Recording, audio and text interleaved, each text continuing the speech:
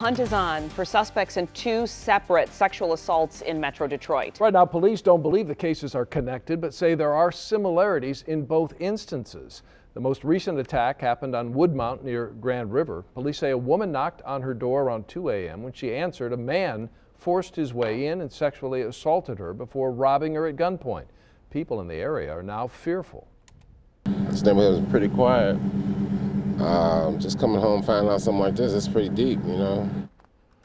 The incident is similar to the one that happened last Thursday in Wayne, when police say a man followed the woman home and forced his way inside, sexually assaulting her before running away.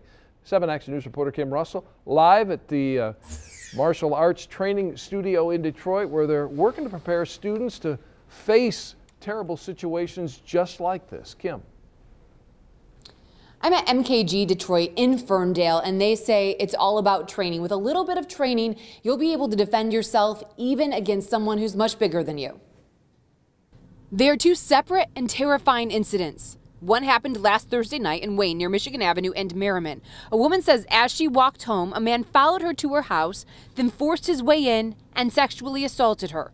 The other happened in the area of Woodmont and Grand River in Detroit. Again, a woman says a man forced his way into her home and assaulted her.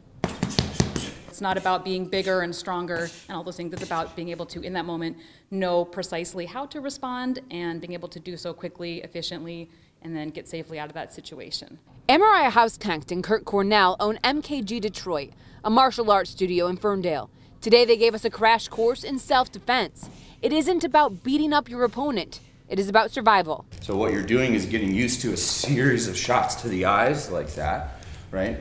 That causes the head to go back and can make space for shots like something to the groin or from here something to the throat. They sparred as they teach their students to do. It is about teaching your body to respond to a threat by taking aim at weak spots such as the groin, neck, or eye. There are automatic responses. It doesn't have to do with how tough you are. If you get poked in the eye, they're going to respond to that, and it might give you just enough time to run and escape safely.